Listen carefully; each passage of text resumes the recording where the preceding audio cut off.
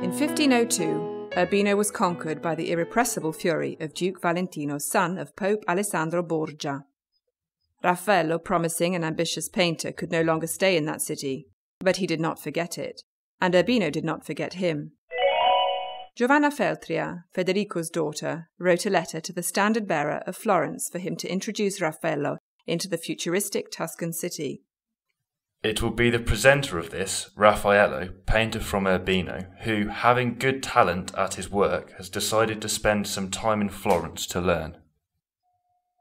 A few years later, Raffaello wrote from Florence to his uncle Simone Ciarla, who took care of his affairs in Montefeltro. I need, if possible, to have a letter of recommendation to the standard-bearer of Florence from the prefect. It would be very useful for me to have a certain workplace, which is his sanctity's choice to allocate. And the gates of Rome were thrown wide open to Raffaello. When peace returned to Urbino, the palace shone with a splendid Renaissance court, evoking the court created years before around Federico of Montefeltro.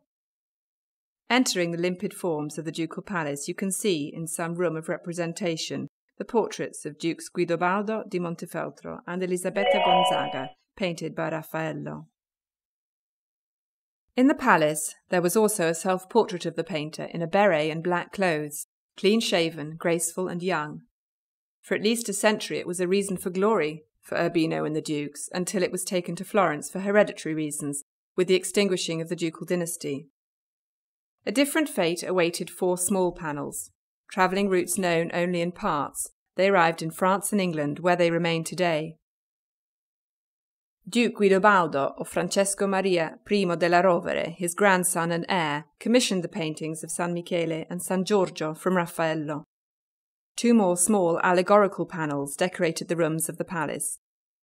Il Sogno del Cavalier, the Dream of the Cavalier, and Le Tre Grazie, the 3 Graces, emblematic paintings, exquisitely courtly.